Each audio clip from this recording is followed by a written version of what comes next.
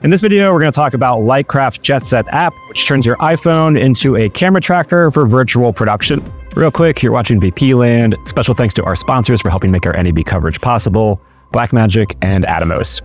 And now back to the video. I'm here with Joshua from Lightcraft. Thanks, Joshua. Hi. All right, so explain what we've got going on here. Okay, so we're Lightcraft Jetset, and we have the Jetset virtual production app, and it's running currently on the iPhone right here. Let me just switch this to full CG for a second. So you can see on the background here, we've got full camera tracking, and it's all coming from the phone. So we're using the phone LiDAR and accelerometer, and we can do tracking for virtual production, and then you can also use that with your cinema camera. So you're not limited to just using the phone. It's a full virtual production system. There's a lot going on here. Right, because we've seen a bunch of solutions where you can do virtual production tracking in the phone and record with your phone.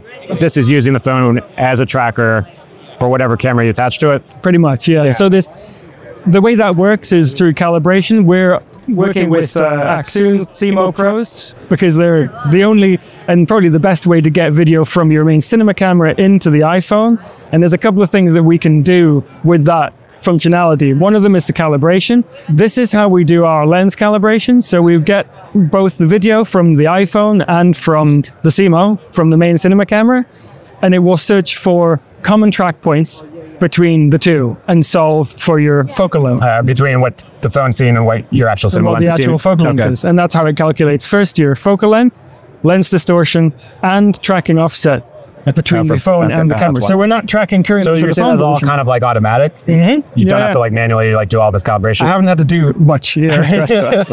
It's an easy job. Yeah, so you can see here we're getting all the track points just up. Oh, so this is already picking up everything that is tracking it. And is it between the two, this is the two different lenses? What? Yes, exactly. So iPhone and iPhone right there, and then the Aputure CMO right down there. So any camera that can go into the CMO Pro, HDMI, they will allow for that kind of calibration. Okay, that's awesome. Not to mention, the new thing that we're about to start showing here is Genlock through the phone. So through the CMO Pro, we can get time code embedded in both the video and tracking signal from the phone and the main cinema camera. It's all going through the iPhone. And then that can pipe into, say, Unreal for a live render preview, for lighting preview on set. And it will be perfectly Genlock synced. That was my other question, because right now, so like, is it good with that addition with Genlock? Are we going to be able to do like if you're on right now, we have a green screen but an LED wall, like use this as for Final Pixel? You could use the tracking data from the phone in order to do camera tracking and for in-camera visual effects. And I think also the calibration as well. So that would be really useful for that. Yeah. But is that being able, like, are we going to get real-time tracking enough where if you had an LED wall or a TV or a projector and you're displaying your background, you're going to get the tracking feedback like real-time so you could shoot? Oh, absolutely. Yeah, I mean, the tracking data is going to be really quick, and yeah, you can solve that kind of problem. Absolutely. And then, but if you don't have that set up, you're doing green screen or something else, you can use this to just get the tracking data and then bring that. Absolutely, you can create those composites live for preview, and as well, of course, you'll be recording on your main cinema camera. So if you want to do your post work, you can actually get a really, really nice composite, a nice key, and then you do that with the live tracking data as well. So you get, it's basically just, if you want to do visual effects or virtual production or anything, it's for that. And you don't want to get a whole tracker. But the base level for this app is free.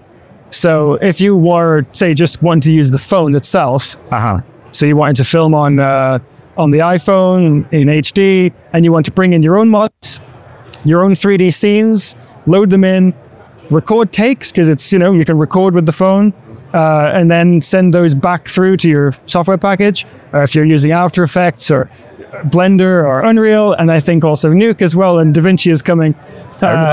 We know people, they like their packages. We're not going to take people away from the compositing and post-production packages. They like what they use, so we're just going to accommodate that. We speak in that language. What are some projects or things that you've seen of people being able to do some much more accessible virtual production? Absolutely. Yeah, absolutely. We have some demos right here, actually. We've got some video here. Actually, do you want to pass it off? Maybe it's a good time we could do one of the demos. Yeah, of course. Daniel, would you like to operate some X1 in the demo for us and get someone signed? So he's currently being green keyed out within the phone right now. And we've also got a garbage map set up, so we don't see anything outside of the green screen. The green screen's tiny, so you can do virtual production in a really small space. He's just sitting down right here in the little tiny green screen. Yeah, it looks like he's reading a newspaper. He's in an X-wing, and also there's occlusion as well, so he's being blocked by scene geometry as well. And this is for preview. You could record these takes. When you record them in the phone, it records both the clean feed from the phone and the CG. So if you want to do compositing with just the iPhone, you can also do that. Or you could record on your cinema camera and then composite with the CG as well. It's so flexible. It really is. All right, so that was a lot of options. And do you always have to load in your Unreal scene, or if you just wanted to, if you had it connected to your computer or something running Unreal? It's much better to load it into the phone. So we don't do streaming into the phone because it can introduce a lot of problems. It can introduce latency problems because you have the models in the phone, and phones are very they've got good processors. You don't have any he's locked in position in the phone in here, and we don't have to think at all about whether or not he's going to be drifting around. It doesn't happen because if you're running on a lower end iPhone, just add a little cooler in the back, but it works. Right. And actually, speaking of models, what models does this work on? iPhone or?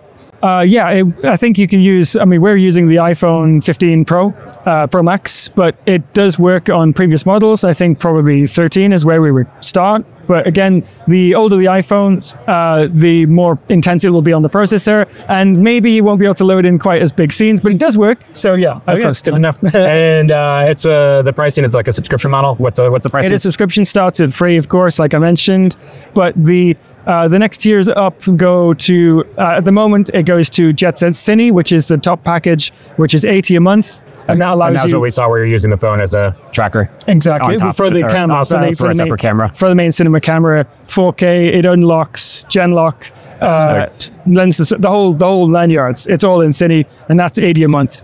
That's awesome. Yes, that's great. What, just in general, what other excitements do you have for virtual production, and what do you kind of see this unlocking for production in the future? For people who work in lower end budgets or indie budgets, this is huge because it really does open it opens up virtual production to so many people, and they can start experimenting with film ideas that they had that they never thought they could actually achieve.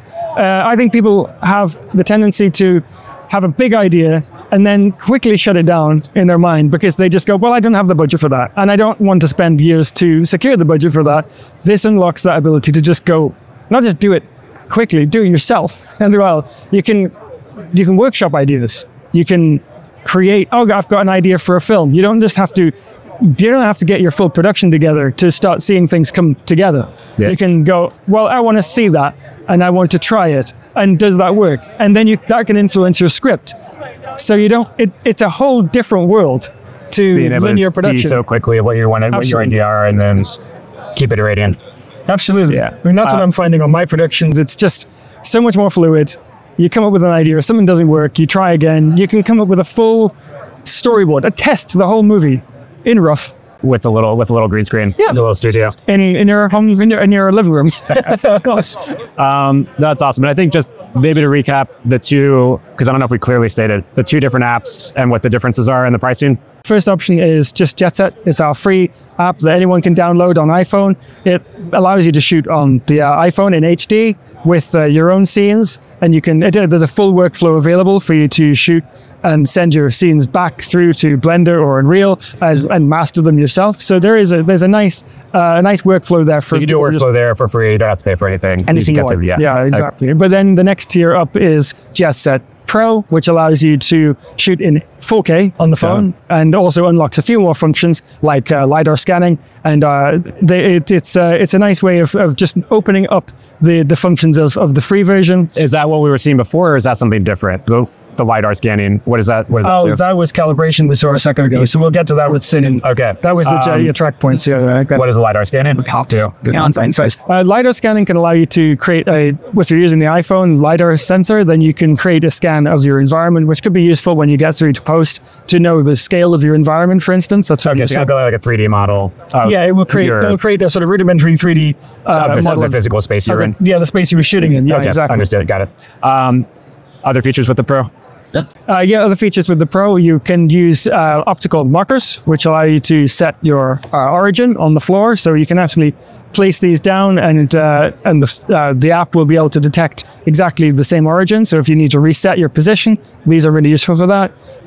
Then there's also so there's LiDAR scanning, which we mentioned, and also ability to remote trigger animations from within the app as well. Yeah, so that's really useful. Would that be kind of like the X-Wing fighter that we saw like that with that? Yeah, so if you wanted to see your animations that you've created in Blender and Unreal come to life in the phone for when you're shooting, so you can frame and compose an image accordingly, that would be the best way of doing that. Cool. And the pricing of Pro? The pricing of Pro is $20 a month. Okay. And then after that, there's the Jetset Cine, which is $80 a month, but that unlocks all of the features that we are presenting right here at NAB. So those features are things like Genlock, lens calibration, which I showed you a moment ago, the ability to use your own cinema camera.